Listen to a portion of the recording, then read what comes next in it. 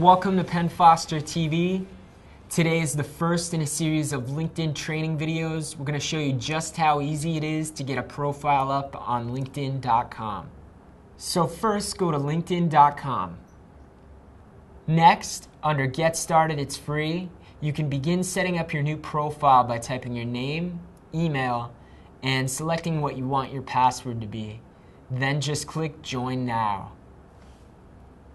The next screen, enter your zip code, choose whether you're employed or not, your job title, the company you work for, and then click the Create My Profile button. The next screen will be to add connections from your email address. If you know anyone on the list and want to be connected to them, just leave it checked and select Add Connections. Otherwise, you could skip this step for now. It'll ask if you want to tweet about your new account, and if you do, you can. Otherwise, you could skip this step too. In the next part, I'm going to recommend that you choose the free version. You can use the paid, it tells you all the perks there.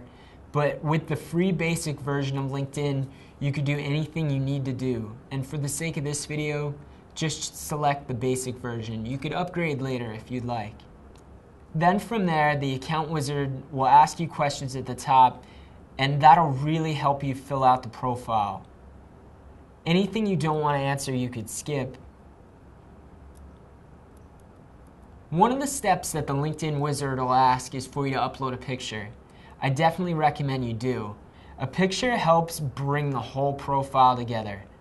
As you update your statuses on LinkedIn, your connections are going to see your picture, and that's going to bring you to the forefront of their mind. You can really establish yourself and your personal brand that way. If you don't have a professional headshot though, that's okay.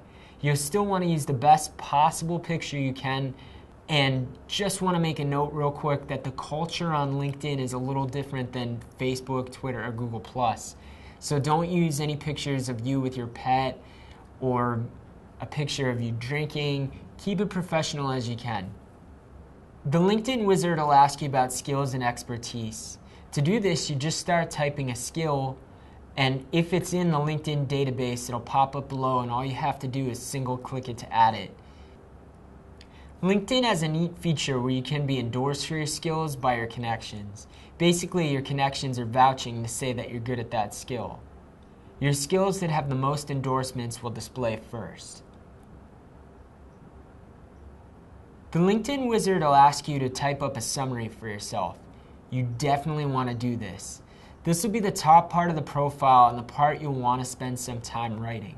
Sell yourself and do what you can to make it sticky and memorable. Once you click that you're done with the profile wizard, you'll be able to edit your profile the normal way. And to do that, all you do is just scroll up to the top of your profile and click Edit. It'll let you edit any portion of your profile, even specific jobs or projects that you've worked on. And from there, you can even add videos. Thanks for watching. I hope this helps get you set up on LinkedIn. We're going to do a couple more videos in our LinkedIn training series, so be on the lookout for those. If you could, click subscribe to our YouTube channel. We're constantly updating the channel with interesting and fun things for you to watch.